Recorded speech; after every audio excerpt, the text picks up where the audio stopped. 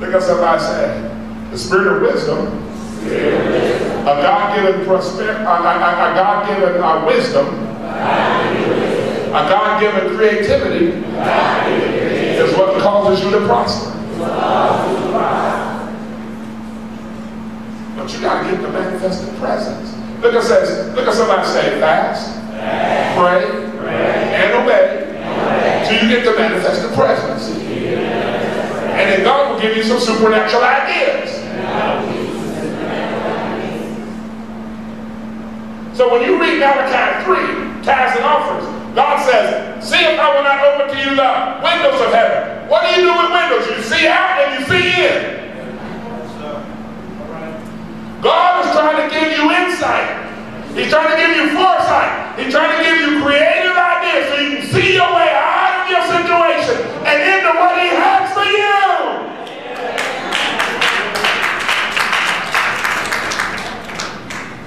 See if I will not open to you the windows of heaven and pour you out a blessing. It begins with supernatural creative ideas, direction. That if you make a decision to follow, His blessing comes upon you. And Deuteronomy overtakes you. You say, why are you preaching this? Because in the times in which we live, it's going to take God's ideas.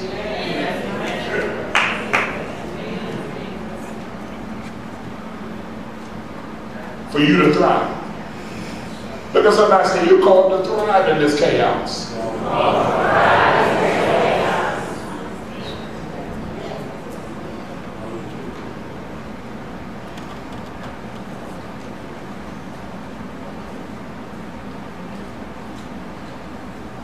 I got this guy in Orchard, Texas, Mexico.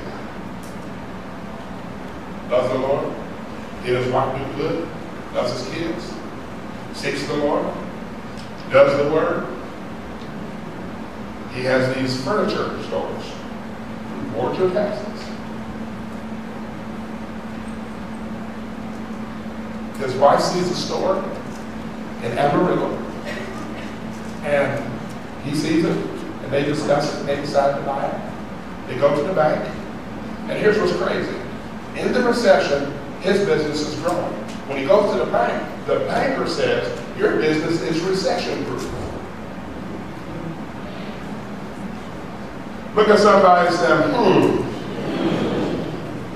And the Lord been giving this brother ideas. Everybody say, the manifested presence, the spirit of wisdom. Look at somebody and say, God's ideas. I mean, it's great if you got an undergraduate degree. It's great if you got a graduate degree. It's great if you got a master's. It's great if you got a doctorate. But there's people who simply got one of God's ideas and they are like rich. And you know what? If God wants something in the earth, He first looks for a saint to give it to. If He can't find a saint who will receive it, He'll give it to a sinner. Can you say Wright Brothers? Can you say Ford?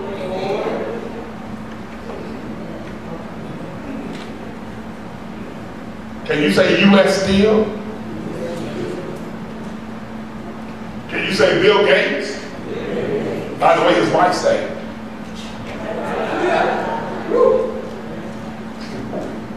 Your wife can pour you into some stuff.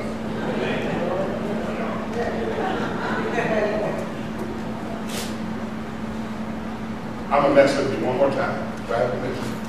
Do you know that when Solomon says, to God give me wisdom, you know what it means in the Hebrew? It means give me a hearing heart. Here's the key. In English, you have two separate words. You have hear and obey. But in the Hebrew, there is no two separate words for hear and obey. It's the same word. So in the Hebrew, when God says, you heard me, that means you obey me. Because in Hebraic, to hear means to do. Give me a heart that's going to do what you say. And because he had a heart that would do what God was saying, Solomon got all kinds of creative ideas.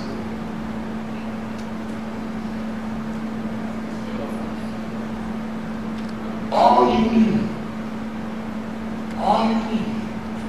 is to get in his word until the mind of God manifests. Meditate until it magnifies. Have a full-grown Jesus manifest on the inside of you and get a series of ideas from heaven.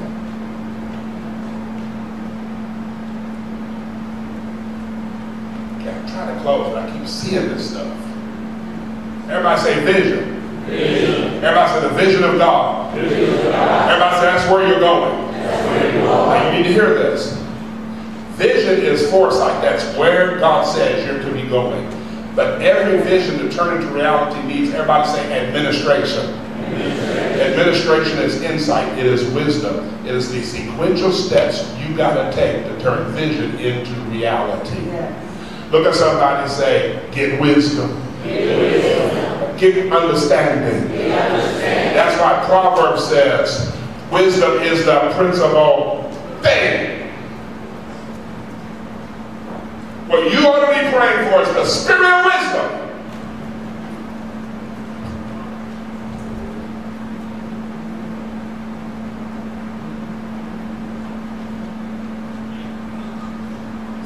Principle thing.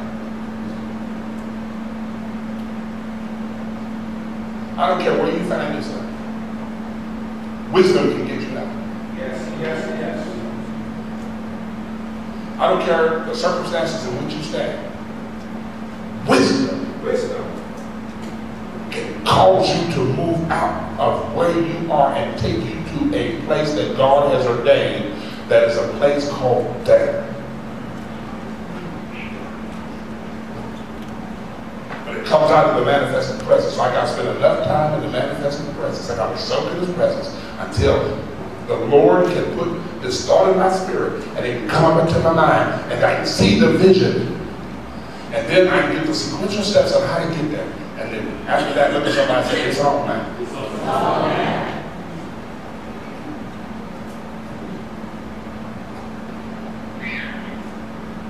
Keep trying to close. Look at somebody and say, you're being prophesied to tonight. Oh no, I didn't call you by name. No, I didn't call your address. No, I didn't tell you your telephone number. But look at somebody and say, but you got a word for tonight.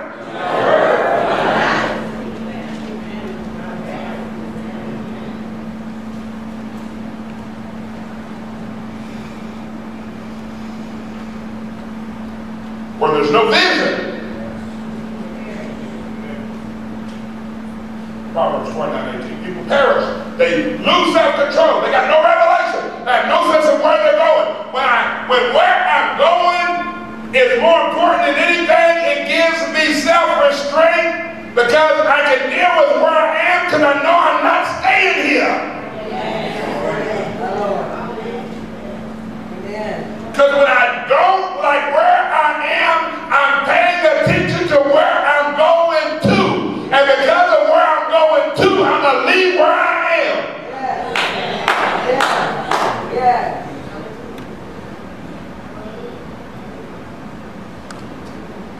Do you really want to know what vision and administration do? What vision and wisdom do? It pulls you out of your past, out of your present. It acts like a magnet and takes you into your future. Do you want to know why the devil don't want you to have a vision? Do you know why the devil don't want you to have wisdom and administration? Because the devil wants to keep you in your past so he can stay in your life. Because if you ever get the vision of God and the administration of God, the wisdom of God, and you start moving there, the devil knows that he can't go with you into your future. You leave him behind.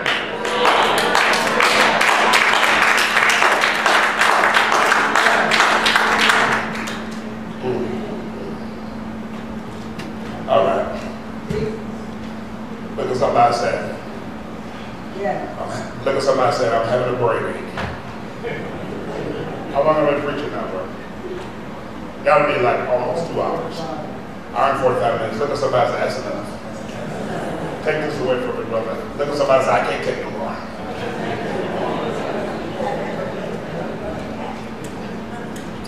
Now, you got to understand where I'm coming from. See, let me tell you what I could have done.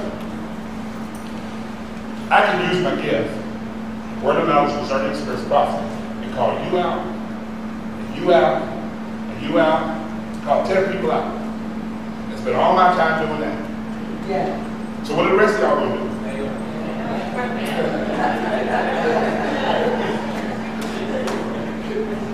You hear what I'm saying? Now there's a time and a place for that. Yeah. Do you hear what I'm saying? There's a time and a place for that. But I promise you, let me help you. See, let me help you. When I can't feel the presence of God and I don't know what to do, if I know the word, the principles of the word will guide me in my decision making. Yeah. Yeah.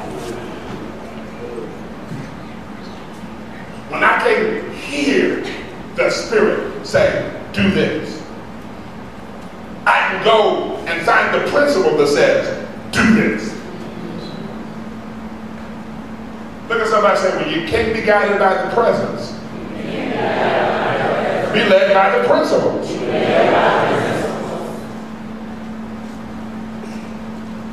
Here's the thing. Even sometimes, and if you can really hear God well, sometimes you may not even know the principle, but the principles will tell you the principle, and you find out the principle later. So why do I spend so much time on the principles? Because if you never get the principles and the presence together, you got some power.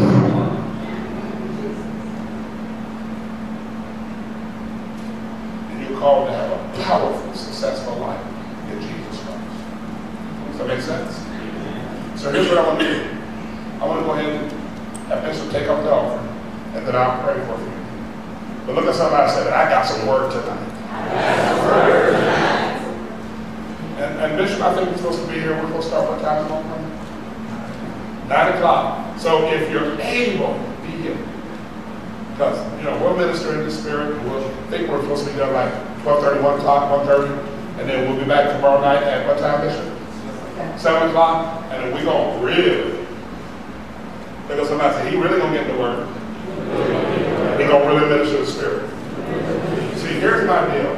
I always, in the first service, even when you came at the conference, I spent the time in the Word. Now, Saturday morning, we had flat out miracles. We had like 10 people with metal in pain get healed. And metal disappeared. Oh, y'all don't know. We had miracles happening that morning. But we're going to preach this word.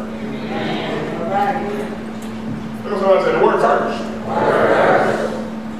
And what I'm trying to do is I'm trying to give you something that you can take with you that lasts longer than, everybody say lasts longer than the week. And you say, well, you didn't preach me into a shower. Look at somebody and say, think the word. Do the word. Get the words results. Look at somebody and say, after that, you're going to have something to shout about. Give the Lord Jesus a hand clap as Bishop comes.